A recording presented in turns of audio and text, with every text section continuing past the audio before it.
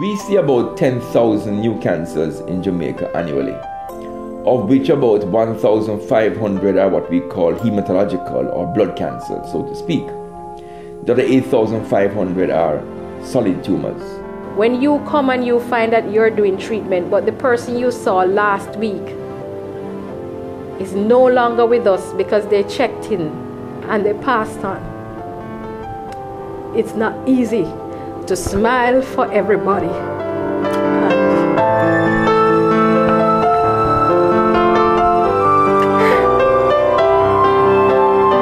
and live.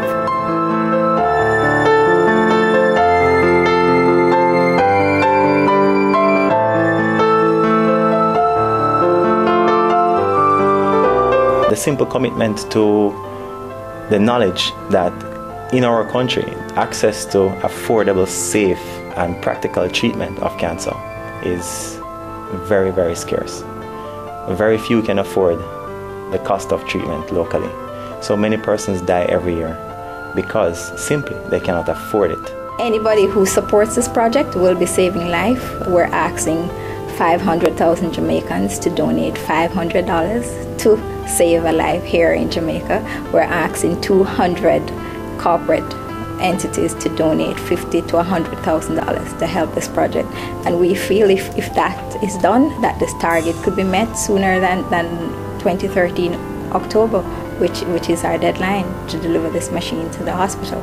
Persons can participate by making contact with the Jamaica Association of Administrative Professionals or the Montego Bay Chamber of Commerce and Industry, or they can send an email to LINAC CRH, that's LINNAC CRH @gmail.com. And if they're in the United States, they can make contact through Caribbean Food Delights at www.caribbeanfooddelights.com.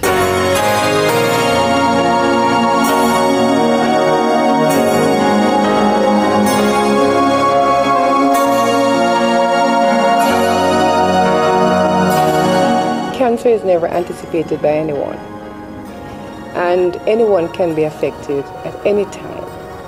So I urge you to support the fund, because the life you save may be your own, maybe your family, maybe your friends.